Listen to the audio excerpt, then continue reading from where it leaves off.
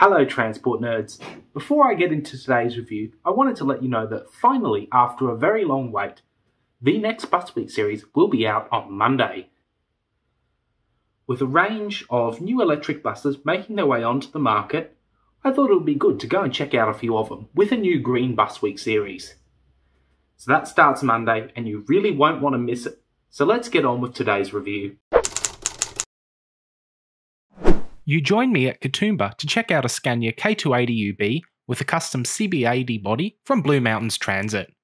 I travelled out to the Blue Mountains a couple of months ago for a very long day trip and caught a few trains and buses around Mount Victoria, Katoomba and Wentworth Falls. Whilst I had tons of fun, I was absolutely exhausted, and I will think about sticking to a trip to the Blue Mountains being an overnighter rather than a day trip. Let's jump on board this bus. The first thing I noticed about it was this seat fabric. Does it look familiar to any regular Thomson's bus passengers? I always thought that this pattern was a custom design for Thomson's, but here it is on a Blue Mountains bus, looking subtle but without being bland, which really should be a more common trait for public transport interiors.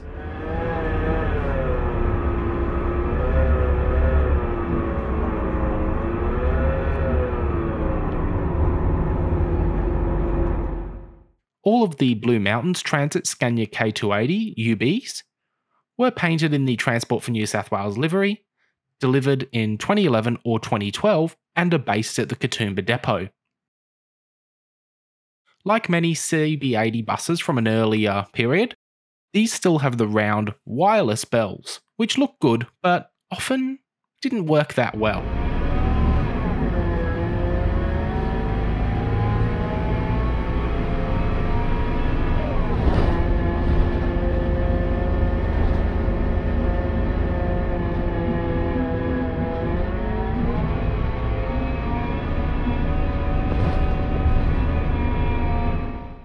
Fortunately, these ones were pretty good and didn't let me down when I wanted to get off at the Three Sisters lookout stop. Being a K280UB, this bus has 280 horsepower and 1400 Nm of torque, all delivered through a ZF box. It offers decent performance for climbing mountains. Although, this one does seem to have a very odd whir to it, so let's have a listen now.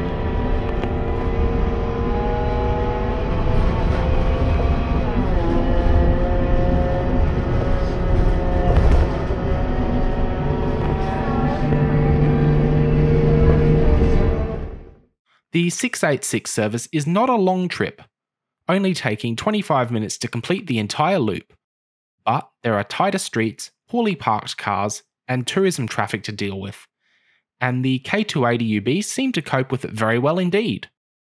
The 686 is also a great alternative to driving around Katoomba, and judging by this trip, it's a very underutilised option.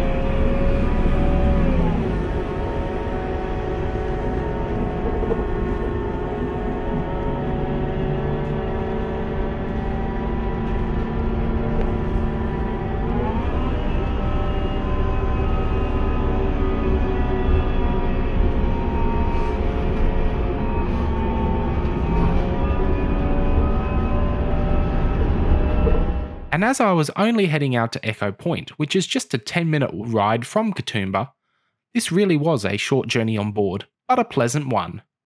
It would be interesting to see how this bus performs on a longer run, like the 690, to see how it goes climbing up the Great Western Highway.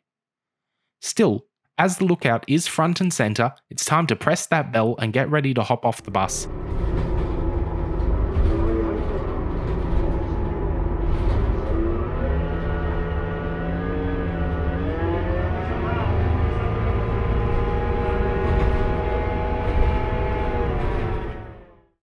So I can go and admire the beautiful view. Thanks for joining me, and I will see you again on Monday for the start of Green Bus Week.